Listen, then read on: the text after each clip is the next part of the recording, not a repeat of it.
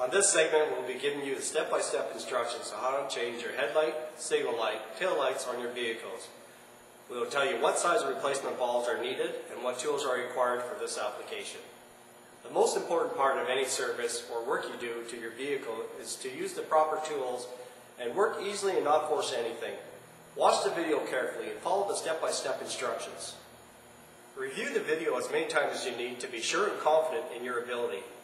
With that, let's get started with today's application. From us here at Auto Body Tips, thank you and enjoy the video. The tools we'll be using to inspect the lights on the PT Cruiser is a fiber stick or something to pry with and a T30 Torx screwdriver. For our headlight on the PT Cruiser, we use a 9006 XS/S low beam bulb, a 9005 X/S high beam, and a 3157 double filament amber for the headlight. For our tail light, we're going to use two 3157 clear snap-in bulbs. On this PT Cruiser, the three bulbs we have to inspect don't come out from the front, so in the back side, inside the splash shield, there's a trim panel that has to be removed, or an inspection plate, so to give us access to our bulbs and take a look. This is our access panel for our light bulbs for on the PT Cruiser's splash shield. So let's go ahead and remove that and get at those bulbs. Gently pry on it in the front here. Takes it off and pull it out. Set that aside and get after those bulbs. With our panel off, it gives us access to our high beam, our low beam bulb, and our park signal light. Let's go ahead and remove our high beam bulb and take a look at it. With our hand in the back of the headlamp assembly, grab hold of the high beam bulb, use the front of the headlight as a visual reference so you know where you are, and gently turn that counterclockwise and out.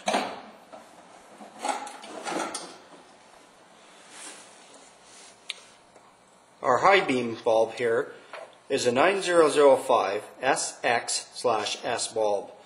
This is removed by prying in between the bulb and the connector and then wiggling the connector off. This bulb is still good, so let's go ahead and reconnect that.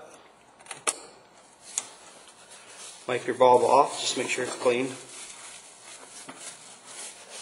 and reinstall.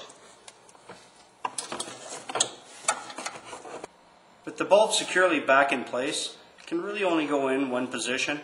Once it's in, go ahead and secure it in by turning it. Now on to our low beam bulb. Grab it on the back of the bulb, turn counterclockwise, and wiggle out. Let's have a look at our low beam bulb.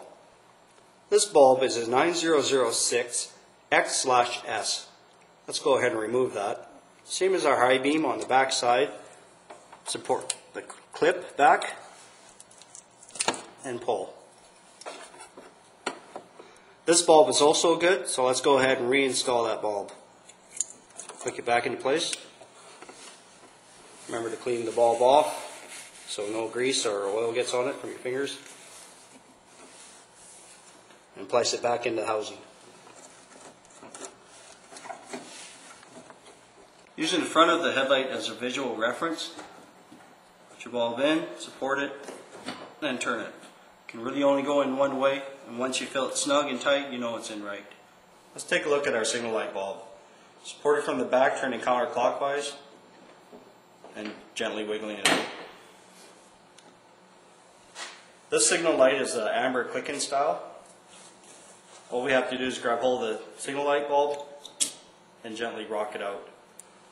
This bulb is 4157 bulb, amber, double filament, and it's good as well. So let's go ahead and click it back in and reinstall our signal light. Always remember to clean the bulb off first and reinstall.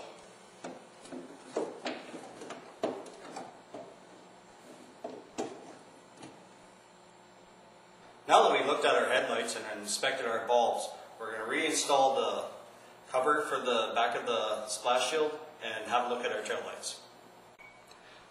On the inside cover, we first have to click these two little tabs on top of the splash shield before we can install.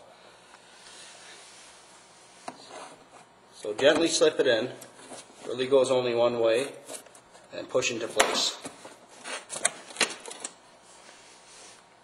For the tail light on our PT Cruiser, we only have to remove the one T30 screw. So let's go ahead and remove the screw and take out our assembly. Take the screw out, set it aside. With our screw out, we can then wiggle our tail light assembly out. With our tail lamp assembly now out, we can go ahead and remove the bolts and take a look at them.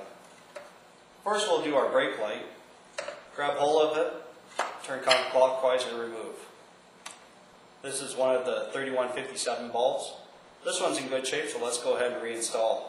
It's just a matter of lining it up with the slots inside and turning it back in. As well with our park signal light, same procedure. Support it, turn out, and remove. This is the other 3157.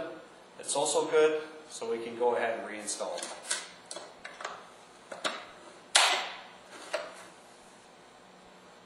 Now that we inspected our bulbs and ensured they're in good shape, let's go ahead and reinstall our tail light.